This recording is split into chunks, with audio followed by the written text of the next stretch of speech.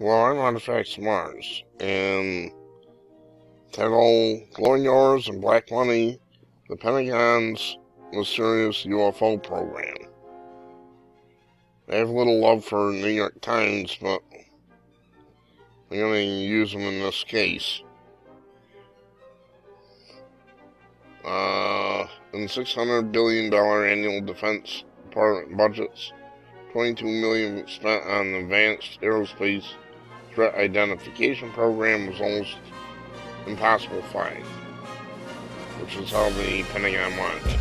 For years, the program investigated reports of UFOs from DoD officials, interviews with program participants, and records obtained by the New York Times. It was run by a military intelligence official, Luis Elizondo, on the 5th floor of the Pentagon C ring, deep within the building's maze.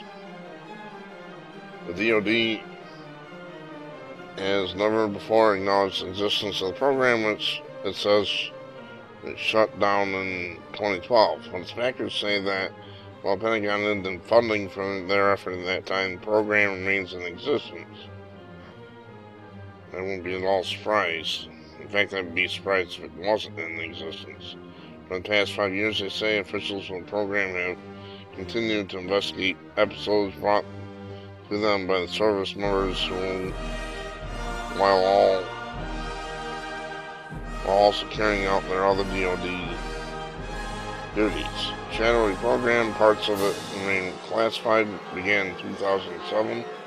Initially, it was largely funded at the request of, oh my God, Harry Reid, the Nevada Democrat, who was Senate Majority Leader at the time and who has had an interest in space phenomenon. Most of the money went to an aerospace research company run by a billionaire entrepreneur, a long-time friend of Mr. Reid's, Robert Bigelow, who is currently working with NASA to produce an expandable craft for humans to use in space.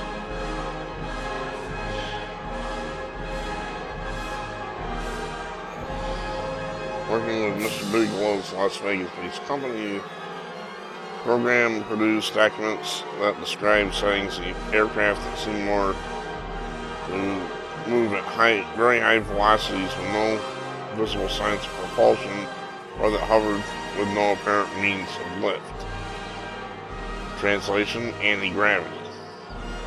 Officials within the program have also studied videos of encounters between unknown objects of American military aircraft, including one released in August, a whitish oval object outside of a commercial plane, shaped by two Navy FA-18 fighter jets from aircraft carrier Nimitz off the coast of San Diego in 2004. Mr. Reid, who retired from Congress this year, said he is proud of the program. I'm not embarrassed or ashamed or sorry I got this thing going, Mr. Reid said in a recent interview in Nevada. I think it's one of the good things I did in my congressional service. Probably the only good thing. I've done something that no one has done before. Two other former senators and top members of the Defense Spending Subcommittee, Ted Stevens, an Alaskan Republican, and Daniel K. Inouye, Hawaiian Democrat, who also supported the program. Mr. Stevens died in 2010, and Mr. Inouye in 2012. This goes on and on.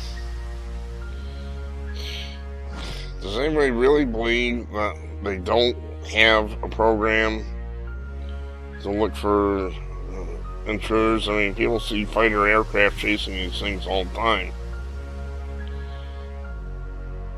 Now, I'm going to try to tack on an official DoD video.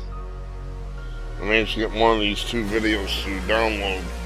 I'm going to tack that onto this, so don't go away. And then don't go away. In fact, I'm going to do that right now. You judge this stuff for yourself. But don't go away. Please. Because I will tack that on to the end of this. And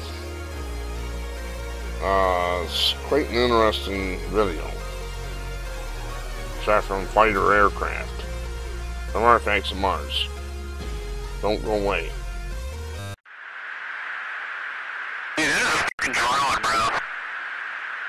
There's a whole fleet of them. Look on the ASA. My gosh. They're all going against the wind. The wind's 120 knots to the west. Look at that thing, dude.